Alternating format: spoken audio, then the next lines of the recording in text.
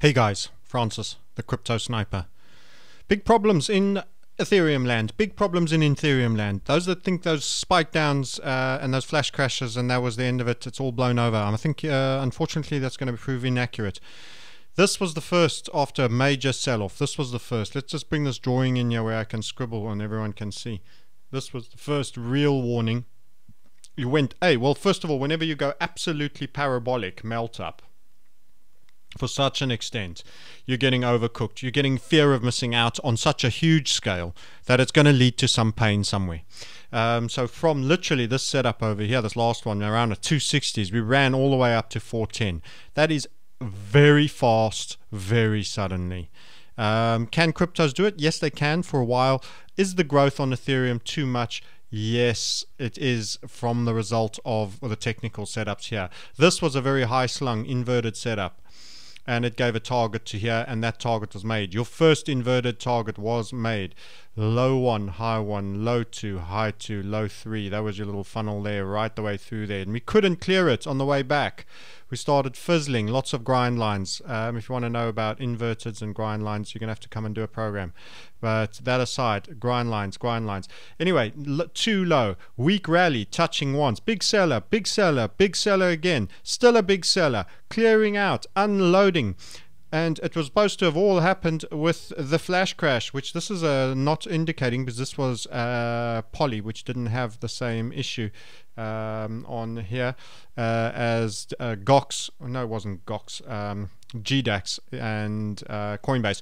Anyway, long and short of it, we've got a funnel here. Clearly funnel, spill and break. Beginning of the break move. We've just run the second interim. You may get a weak rally, you may not at this juncture. It doesn't always go away. Sometimes the selling ones can sell like madness.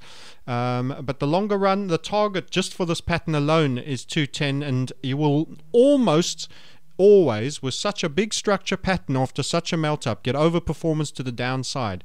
Yes, overperformance to the downside means a real sell-off in Ethereum. You will trade in the hundreds again, having gone up to the 400s. I am saying to you, you're going to trade in the hundreds again, and you're just under 300 now, the 281. This will trade in the hundreds again in my expectation on balance of probabilities. This Ethereum sell-off is serious. It's the first inverted in a new trend after a parabolic melt-up. It was going up strongly all these times with normal continuation patterns, and then you got this absolute melt-up. Note the initial volatility set up the first one. That set up a huge sell-off. Then you got the late bulls thinking it was just buy the dip. Every time is buy the dip, giving you that rally. Couldn't take out the funnel levels, and then you dipped very flat bottomed, and then we were hanging, trying to hold that 330 level and that 320 level on the 300s, and we let the 300 go. We've now let the 300 go, and there was a little bit of support there at 320s wanting to buy. They were overrun. There's your break. And this should see you trade through sub 210 just on this pattern, but the overperformance aspect, I suspect, will take you into the hundreds. We will see by how much, if that happens. We will see if this performs to target.